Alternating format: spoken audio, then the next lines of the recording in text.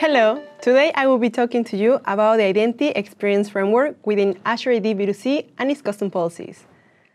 Azure AD B2C allows you to create unique and tailored user experiences with its flexible and powerful Identity Experience Framework. Using our framework and its custom policies, you can create from common scenarios to the most customized user experiences that can accomplish your business requirements. Here are some samples of what you can achieve with Identity Experience Framework. With phone-based sign-in, users can come to your application and authenticate using their phone number instead of using a username and password.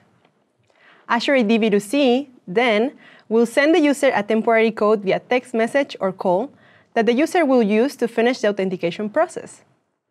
Azure AD B2C allows you to connect to external systems. Perhaps you might already have a CRM system in place or a database on-premise that you would like to use to enrich the user profile. With the Identity Experience Framework, you can call external systems using APIs. This gives you the flexibility to store your data where it is more convenient to your business.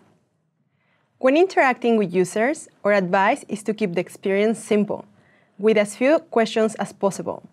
However, we understand that you might need more data from the user to run your business. Progressive profiles help you get more users to finish the authentication process so that they can reach the end goal, which is to use your application while you get the information you need. The first time when the user creates the account, only the most fundamental questions are asked to get them started. Then, on each consecutive time when the user comes back to authenticate, few more questions are presented. The user then can choose to provide such information or to skip it. Third-party user verification is a popular feature. It allows you to verify the information you are receiving from the user with a third party. This third party can be a CRM system, a database, or some other system. For example, if I'm a government, I might want to verify the user's driver license so that only citizens of my state can create an account in my application. Similarly, I might need to verify a loyalty number, a contract ID, a membership, or the user existence in a database before allowing them to create an account. It is likely that you already have an application and that you already have a directory before coming to Azure AD B2C. You will need to migrate your users, and we have the perfect solution.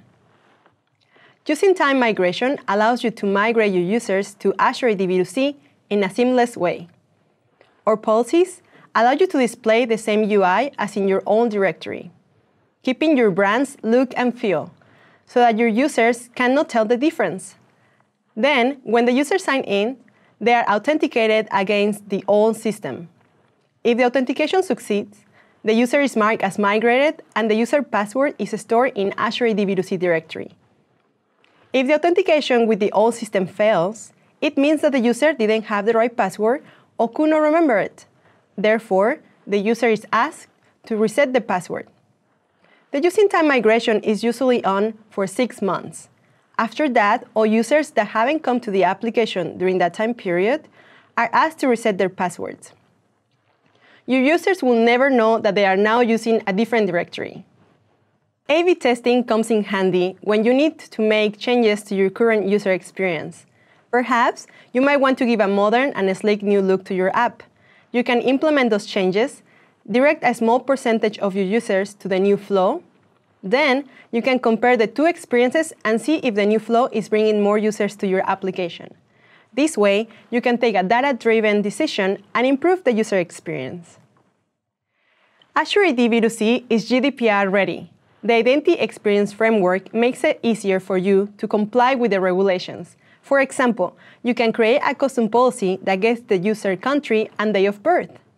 If the user is underage, you can block the user from creating an account, or you can direct them to the section of your application that is allowed for minors.